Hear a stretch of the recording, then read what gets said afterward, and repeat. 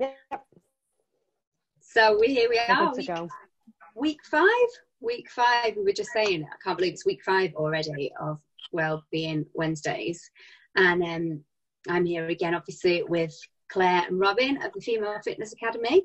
And this week we are talking about constantly cooking and how that is in lockdown. And we have got a very special guest with us today. We've got Sarah Woods, who was a finalist on BBC One's Best Home Cook.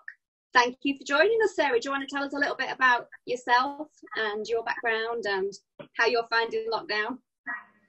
Well, thank you for having me on your Wellbeing Wednesday. I think particularly when you say you're fed up of cooking constantly, that's kind of immediately pricked my ears, because I was like, okay, well, how can I help? You know, it's been interesting chatting to Claire before the call, you know, because she spoke about some of the issues that your listeners are having. You know, I'm keen to assist. I'm in the same boat as everybody else. We've all kind of been scuppered, haven't we, by COVID, and plans have been put on hold and, you know, shelved. I guess we're cooking more, we're spending more time with our family. And, you know, for me, food is a way of engaging with my family. So I'm keen to help with, you know, cooking constantly, turning that into a positive. You know, how can we make it more enjoyable so it doesn't feel like a chore? Yeah, because I'm finding, well, how are you finding it, Claire and Robyn? I'm kind of finding that I like cooking. I'm not the best cook in the world, but I do enjoy it. My husband's very good. But the difficulties that I'm finding is that where we would normally have lots of food in, and then when we're running short on things, we pop to the shop. So I'll pick something up on the way home from work, because we're doing like one big shop a week and trying to get everything in. I'm finding that we're going through that much quicker for some reason. And then when it comes to it, we're running out of bits and pieces. And then that's when I start like panic eating almost, like stick the toast in, beans on toast tonight. And there's nothing wrong with that at all. But I would like to be a bit more creative. And I don't know whether that's just because I'm getting a bit fed up of that constant cooking and going. Like, I think, Claire, it was you that said, wasn't it, that it just constantly feels like you've just made breakfast and then you're on to the next meal. Yeah, or constantly feel like you're cleaning up after cooking. I feel like I'm either cooking or cleaning up. I know, and we were saying last week, because we're working from home as well, I haven't got an office at home, so my kitchen table is also my desk that I'm doing all my work on, which is not good at all. So just get into like a roll, and I've got everything spread out, I've got my working brain on, and then it's like, oh, I need to make lunch, and let's just put it all into piles and stuff like that. So. And then for me, I have one of my daughters is a really strict vegetarian, so I make everything twice. I'd quite happily eat vegetarian food, but my husband does prefer to have meat, and my other daughter does. So every meal, I make 2 lots of every breakfast, every lunch, every dinner, because I make a vegetarian version, which I always try and make more of, so then I can kind of batch that up for something else. I just feel that I do really feel like, oh my God, I'm making like 8 meals a day or something every single day. And I've only just realised how often we must actually eat out or eat lunch on the go, or because the kids obviously eat at school. And then if we've got clubs and stuff, sometimes we'll grab something out, or it's a dead quick snacky tea. Whereas I'm actually making full meals 3 times a day. And I think actually, maybe I'm doing too much, and I could make it easier for myself. You are doing too much. I think there's probably a pressure for us to be like domestic goddesses all of a sudden, where we're making these, you know, 3 meals a day, and feel the pressure to cook from scratch with every single meal. And the first thing I would say to you all is take the pressure off yourselves, because you're not obliged to do that. And getting the family involved in cooking, you know, they're for the eating, but actually getting them involved in the cooking process is key, because then you don't feel like you're doing it by yourselves. I've got a question. How many of you plan your meals for the week? See, I normally do. I would normally do meal prep. I find it much easier to be organised when I'm at work, because I know that I would cook my meals the night before, have everything ready, or I would batch cook something and then have that for a few days in the week. But for some reason, I don't know whether it is that running out of food thing, or because I'm eating with the family, they don't always eat the same as me. And because of 3-year-old, I don't know how you guys find it. He's at that age where he's really quite picky. And although we try to encourage him not to be, there are times where he'll just go, I'm not eating that. I'm like, oh, now we've got to cook again because I'm needing to eat something. What about the rest of you? I'm cooking. I seem to be cooking roast dinners all the time. I don't know why. I just really want them at the moment. And we've just had one for tea tonight, a full roast. And usually I do one nearly every Sunday unless we're going out. But I've just been wanting one in the week. And I think it's because I find it quite easy to cook a roast because you can put it on and leave it there, and I can carry on working in between.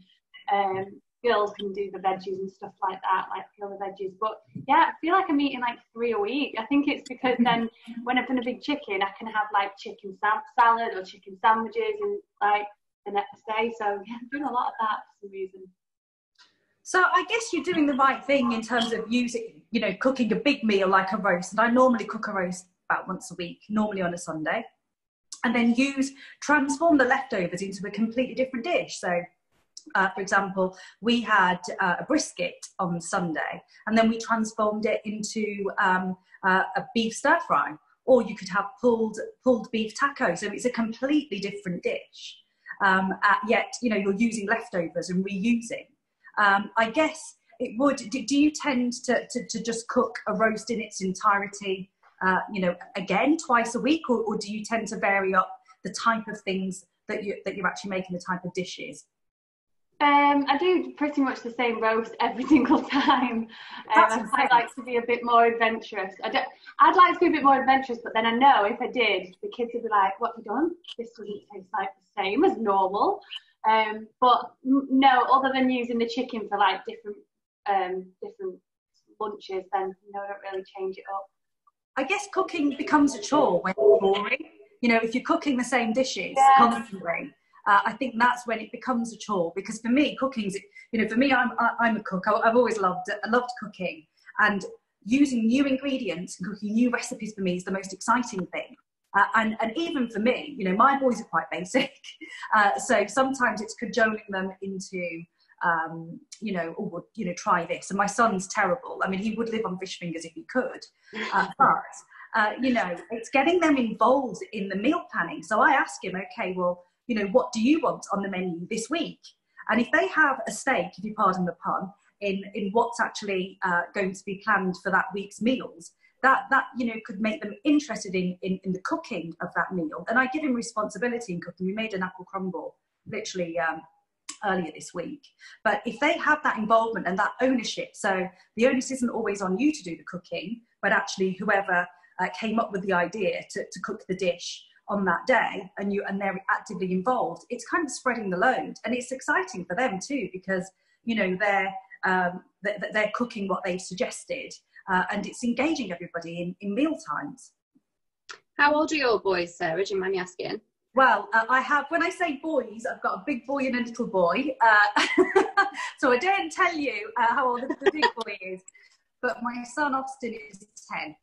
Right. So he's at that age where, I sometimes have to lure him away from the Xbox, which I don't mind because, he's done his schoolwork, and homeschooling, that's a whole different topic, isn't it? Yeah. We've brushed on that before, yeah. But, I give him time on his Xbox as a reward, and so he can chat with his chums and stuff. But I get him involved in the cooking process, because otherwise it does become a chore. And I get what you're saying. It's like, ultimately, I guess I was cooking 1 meal a day for the whole family prior to lockdown, and now it's 3 meals. But what I do find is getting them involved and making mealtimes interactive. For example, we have fajitas and tacos quite a lot, so it's an assembly job. Claire was talking about, well, I have a vegetarian daughter and other meat eaters. So if, for example, if we take tacos or fajitas, you've got lots of different fillings and lots of different ingredients, yet it's the same meal, but you can make your taco to your own individual taste. So I think that really works quite well. And it also, you don't have to plate, literally serving all of the components of your dish, and, they're doing the hard work. Exactly. And it's just, more engaging, I think. Making mealtimes fun is, it doesn't then make it a chore. Yeah, my kids always like a buffet. They're a massive fan of like, oh, can we have like a buffet tea? Just little like bits of everything that they can just pick at and help themselves to sometimes, rather than just having like a set meal that we're all having. I think they tend to eat more then as well, don't they? They tend to like eat more than they would if you put it on the plate, because they feel obliged to eat it, I suppose, if you put it on. Whereas if it's buffet, it's a bit more. Yeah, 100%. And if they've got a favourite part of the buffet, for example, in a roast, you know, somebody might like cauliflower cheese, they can take ownership of making that cauliflower cheese. So, you know, it's not always pressure on you to feel as though, you know, you're a slave to the kitchen. And this is what I mean. Have a day off, take the pressure off yourself. And, you know, you don't have to be a domestic goddess and cook everything from scratch. And use shortcuts, you know. I mean, ultimately, I think it is important for you to have a day off. And sometimes we'll order a Deliveroo, or my husband will cook something out the freezer. You know, just because, you know, it's important, you know, for you not to feel chained to the kitchen and feel, oh, well, it's a treat for me not to have to do the cooking and somebody's doing that for me. And then it makes you more motivated to go back into the kitchen the next day and do it better in my case. But we won't tell him that. We won't tell him that. But another great tool, you know, particularly for if you like your roasts, is one-pot cooking, or tray bakes are fantastic. Literally shove everything in a big tray and it cooks itself. Like one of our favourite dishes is our chicken thighs with chorizo and new potatoes. So literally it's an assembly job. Put a few herbs, oils and spices on and it cooks itself. And hey presto, you've got a great dish for the family to enjoy. Yeah, one thing that I've dug out during this is the slow cooker, and that's been a bit of a godsend. The same thing, I've thrown a load of ingredients in the morning, left it, we've had it for tea, and then we've got like lunch and tea again for the next few days, and that has been brilliant actually. So do you meal prep for the week then, Sarah? Is that how you stay organised with this? Yeah, absolutely, because we're limited to one big shop per week, so we kind of have to be organised, because otherwise then it is a fear, you know, that, oh, I'm going to run out, and, you know, will there be enough to go around? But also my you know, let me give you an anecdote. My mum used to visit, and sometimes, because she lives a few hours away, she'd visit for a few days. I can't bear any longer than that, but a few days I can tolerate. And she'd often look in my bins and say, Sarah, why are you throwing that away? You know, you shouldn't be throwing that away. But when it comes to the point at which she looks through my bins, I have to be thinking to myself, Mother, it's time for you to go home. But to be fair, she has had a point. So one of the things that we do is the vegetable peelings from carrots, parsnips, potatoes. I keep them. I either oven roast them with a bit of oil, and it doesn't have to be, you know, you can keep it healthy with just a spray oil and a bit of seasoning, roasted, and making vegetable crisps. They're delicious. And you know, a roast dinner is quite heavy, so you don't always want to eat these vegetable crisps beforehand. And the freezer is your friend.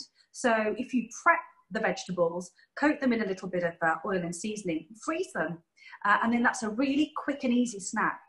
So if you do have, you know, those pans for crisps, there you go, ready in about. Great idea, I love that. Yeah, I imagine the kids would love that as well. Absolutely, because carrots have a natural sweetness, parsnips have a natural sweetness, and who doesn't like crisp potatoes? So, you know, it's win-win, and then you're not wasting. And actually, it's really changed a lot of people's mindsets of you know, how much have we been wasting beforehand, and how much of these vegetables and these ingredients that we've brought and invested in, you know, we need to use every single part of it. I'm just thinking I've just thrown a load of the peelings away just now. Yeah, I'm going to try that next time, definitely. Yeah, I'm going to try that. Super tasty. I mean, I like mine with a bit of mayo as well. But, you know, you can treat yourself. And I guess ultimately, you know, we were talking about snacking and having these bad items in the cupboards. I guess if we don't buy the naughty things, if we don't have a cupboard full of crisps, if we don't have a cupboard full of biscuits, if we don't have a cupboard full of chocolate, we're not going to snack on them. Yeah. And, you know, then it's a question of making them ourselves and utilising the whole of a vegetable so we can make our own crisps. Yeah, that's great. I have found that during this, I have been much more mindful of wasting food. Like you say, there's been things that I would probably ashamedly would have thrown out, but I've gone, actually, no, let's keep that, because, you know, we can't afford or be in a position to throw food out right now. Like, everything is precious. And I don't know why my mindset wasn't like that before, but that's really taught me something about this. And I think that's a really valuable thing that I will take away. Like I say, I'm not the best